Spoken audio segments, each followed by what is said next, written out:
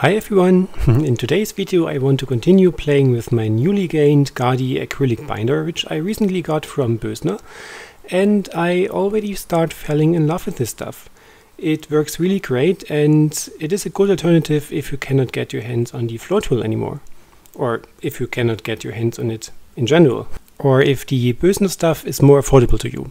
And besides of playing with my new acrylic binder, it also felt time to make another ring pour, because some time has already passed since I did my last ring pour attempt, and so I thought, why not trying this on a larger scale this time?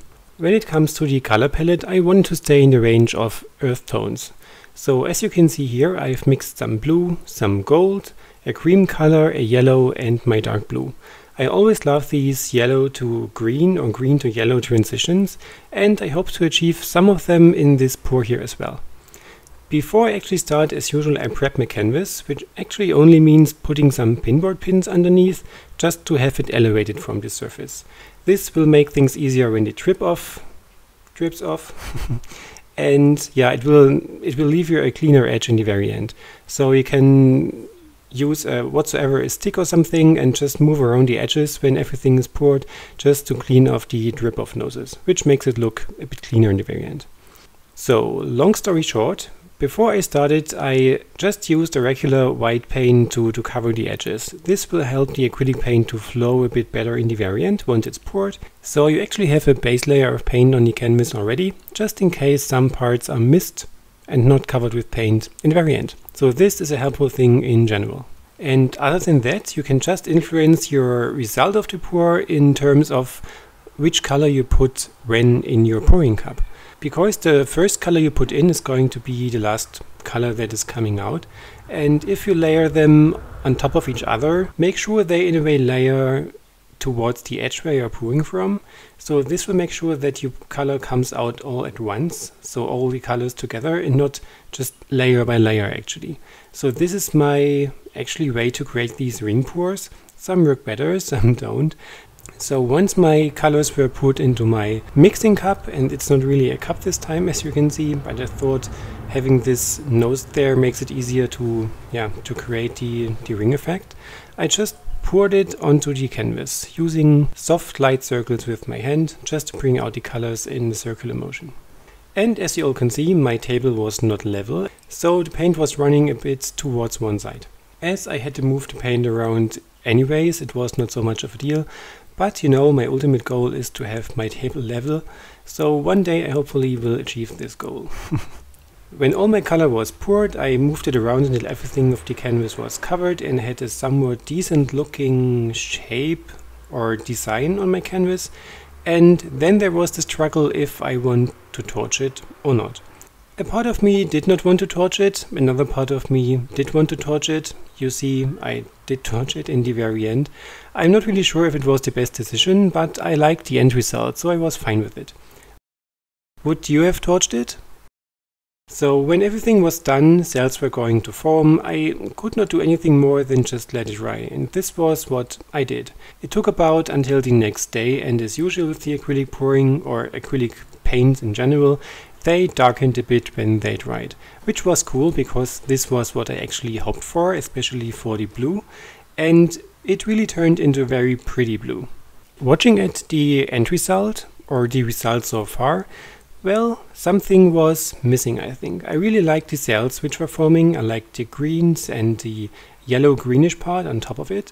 I really liked that some of the white was popping through, and I in a way liked this dark blue area on the bottom.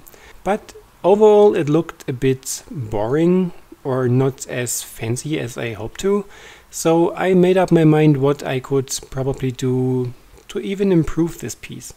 So I grabbed my Posca markers, which is actually paint filled into pens, if you like to say that, and made some right lines onto it, just to separate some of these ribbons a bit more, which felt nice looking and a bit more genuine to the entire piece, but it did not really make the deal for me. So I grabbed my golden markers, which is actually more like an edding than it is a Posca marker, but it does the same job here, and made some gold lines onto it, which looked nice. But again, not so much what I actually had in mind. So I wanted to have some more shades down there where it was that big blue area. So I grabbed some gold mica pigments and mixed them with the varnish so that I can make somewhat glazing over this area. I know that the varnish is going to dry translucent, so you will not see it in the very end, so I hope that some of the gold pigments will make a somewhat shimmer in the very end. But still, the bottom area was not as fancy as I was hoping for. So I want to use my crackling paint again, which you know I really love. I love the effect, and you can see the bottle already standing there. So I just decided to make some of the paint over the dark blue area. In the very end, it is supposed to make some cracks and more texture on the surface, just to make it a bit more interesting to look at. And the good thing with this crackling paint, you can just apply it and let it be. Once it's going to dry, it cracks on its own, and the thicker the paint is, the more, well, larger cracks you're going to get. And if you leave this paint very thin, you will get many small cracks. But whatever result you're going for, it always looks stunning, I think. The drying time of the crackling paint is depending on the temperature in your room. Although it is summer here and really warm inside, it took about half of a day to have it completely dried and cracked up. But in the meantime, you can just start with the next project, don't you?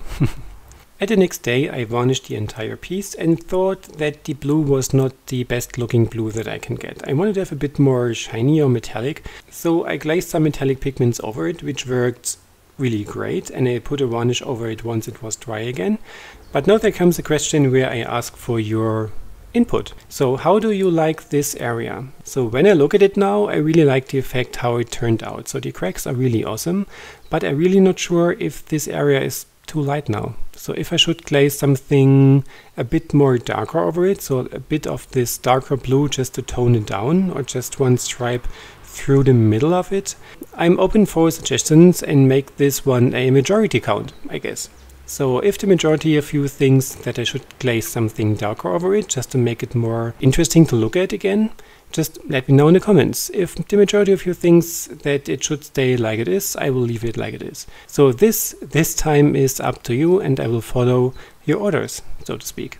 Of course, also let me know in general how much you like this piece, if you liked it at all, or if you think I have messed up or should have done something different, if you like the color palette, or whatever comments you would like to leave. If this was the first video of mine which you've seen, just make sure to subscribe if you liked it and give me a thumbs up. And of course, also have a look at all these other videos that I already have uploaded on my channel. If you're interested to see what colors or materials I've used, they are all listed below in the video description. And there are also my social media links. So if you want to get in touch with me, you can use my Instagram, my Twitter, although I'm not really often on Twitter, I must say. But Facebook and Instagram are the mediums where I often am, and of course here on YouTube. So thank you for your time, thanks for watching, and I hope to see you in my next videos. Have a great day, bye bye!